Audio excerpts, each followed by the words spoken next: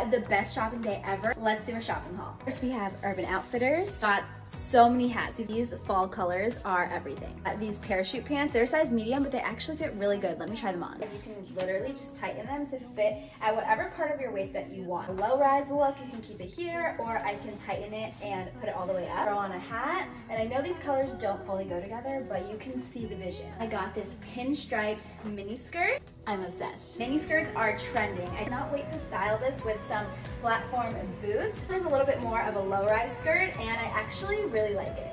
Speaking of platform boots, I got some at Bloomingdale's. How freaking cute are these boots? Moving on to Aritzia, I bought so much stuff that I broke the bag. I'm running out of time, so let me know if you want a part 2.